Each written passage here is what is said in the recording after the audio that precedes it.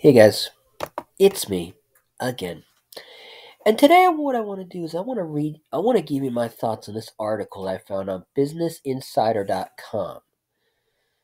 The headline reads, Millennials have a new attitude about cleavage that's forcing restaurant Hooters to close locations and change its strategy. I don't know why you need to change anything because that's the dumbest fucking thing I've ever heard in my life, and I don't care that I'm saying this. And this was written by Mrs. Kate Taylor on August 16, 2017 at 1:37 in the afternoon that day. And she goes on and she says, um, let's see. She says millennials are less interested in breasts than their elders. Oh my god, are you fucking kidding me? They're less interested. Gee, I can't imagine why.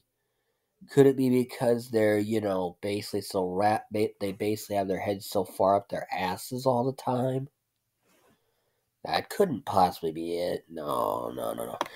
And as you can see, here's basically, the way, a certain restaurant used to be. People from the ages of 18 to 24 damn it, people from the ages of 18 to 24 are 19% less likely to search for breasts on porn websites like Pornhub, compared to all other age groups, according to an analysis conducted by the website. You gotta be fucking kidding me. You've gotta be kidding me on this one.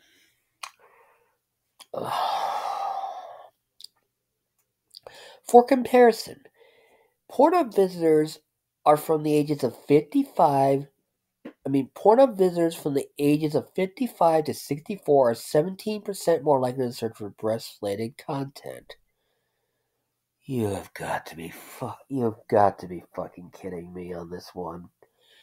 55 to 64-year-olds are 17% more likely to conduct a search for breast-related content. You fucking idiot. Millennials porn references seem to be a part of a wider trend. Really? Really? You're out of your mind for saying that. At the moment, larger breasts are out, though I'm sure they'll come back. Sarah Peterson, professor of communications and media at Robert Gordon University, told Playboy, of course. It's some dumb bitch from a university who literally is stupid as fuck. We tend to react what went before. Yeah, basically getting rid of things the way they should be. For restaurants like Hooters and Twin Peaks, a loss of interest in breasts is bad for business. The number of Hooters locations in the U.S. has dropped by more than 7% from 2012 to 2016, and sales have stagnated, according to industry reports. Really? Gee, that couldn't possibly be because millennials have screwed everything up. Now, could it? Yeah, that could be it. That couldn't possibly be it. Now, could it?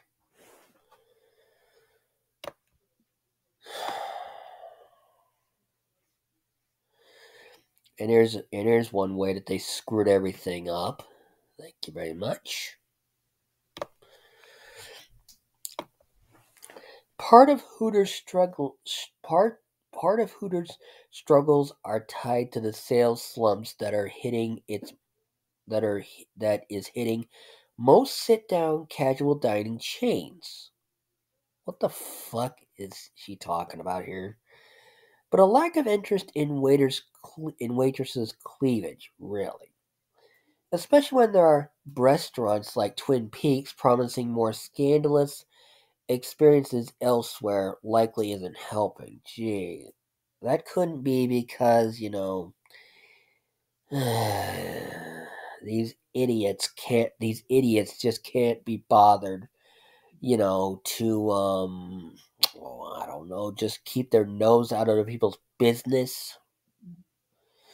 Hooters is struggling to win over millenniums. Hooters has struggled to win over millenniums for some time now. In 2012, the chain attempted to revamp its image with updated decor and new menu items to attract more millennial and female customers. Um, that doesn't make any sense.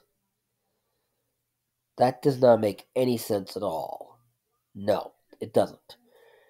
Do you see now the problem here, people? Hmm? When you update something and you add new things that are not needed, you know what happens? Boom! It doesn't work. And they wanted to attract more millennial and female customers. They do know that, they do realize that what they're doing is going to drive away the customer base that, actually wants to go there, which is guys, maybe some women, I don't know. But that right there is the problem. That right there is the problem. For years, for years they've only been working towards Generation X. Thank you very much. But now they are trying to get millennials to come to the door. Good luck with that. Darren Tristano of food industry consulting company Technomic told Time in 2012. Of course she did. In light of the decline of breast influence in America, it comes as no surprise that Hooters has been emphasizing catering and opening up a fast casual location with fully clothed servers, women and men. Of course it has. While porn habits may change, millennials still love chicken wings.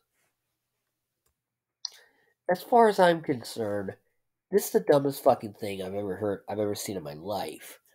People, why do things need to change? Hmm? Exactly. They don't need to, because if you change things that actually, work, it's not going to work anymore. And therein lies the problem. All I'm saying is this is ridiculous, and basically you shouldn't be doing this crap.